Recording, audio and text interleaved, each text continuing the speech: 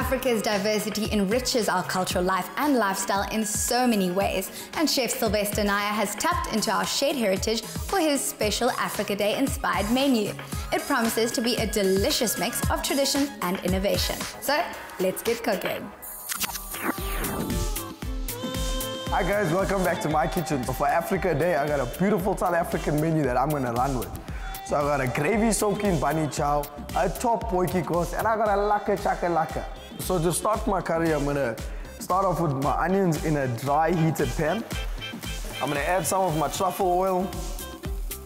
I'm gonna add a touch of garlic, not too much. And then I'm gonna just mix that up for a little bit just so I can mix my ingredients. I'm gonna add my coriander, but in traditional thing, I'm gonna add my dhania. Just bruise my leaves a little bit. I'm not gonna chop these ones up just to get the natural oils and flavors out of that. At this stage, you wanna make sure that your pan is nice and hot, because when you're adding the meat, you want your meat to brown. It's not gonna cook immediately. You want it to cook in the gravy that you create for the gravy soakers. So you can let your onions go for about a minute or two. Okay, I'm gonna add my lamb now. Also, if there's any fat on the lamb, you want that fat to be rendered down before you create your gravy. I'm gonna give that a mix.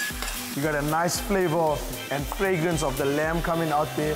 I'm gonna start by adding a touch of my cumin to that. Touch of turmeric for color. And the famous mother-in-law masala.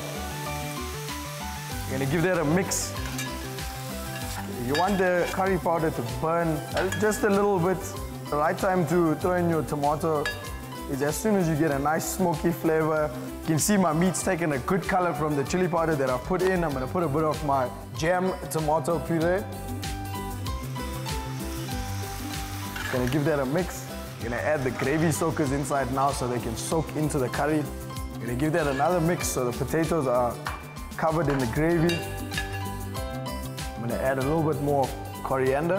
My lamb curry is looking good, it's simmering away. It's gonna take at least another 30 minutes for the lamb to be soft and tender and the potatoes to be soaked with gravy.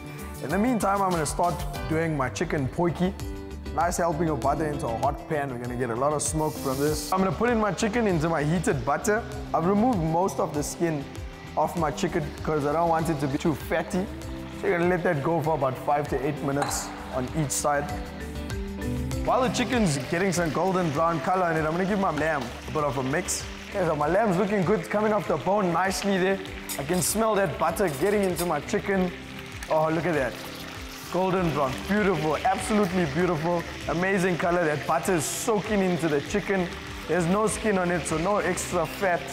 I'm gonna put my onions just over all of the chicken. So this is also gonna cool the butter down a little bit. Over this now, just add a touch of paprika. I don't want to change this into a curry, it is a potjie. You're gonna give that a small stir. I'm not gonna turn the chicken, I'm just gonna get the onions into the butter that's already in the pan. Gonna add a touch of coriander to that, just to add some nice flavors. Gonna add some black pepper.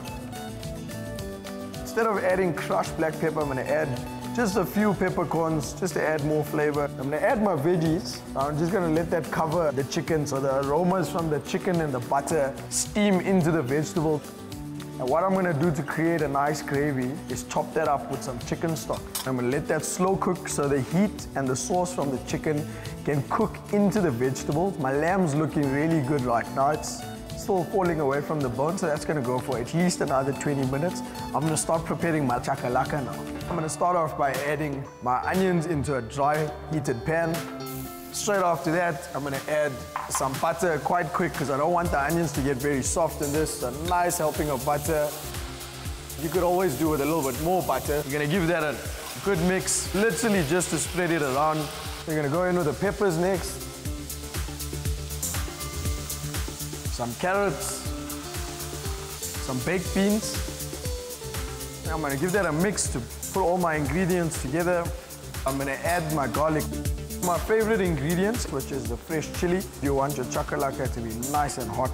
I'm gonna add some chopped chives just to add a touch of color.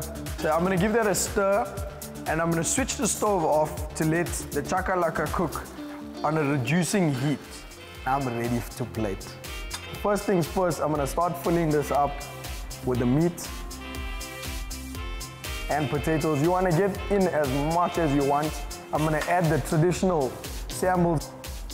I'm going to add a bit of chakalaka, which is going to add a nice spicy flavor to the dish. So I'm going to chop some coriander. We're going to sprinkle that all over this beautiful bunny chow.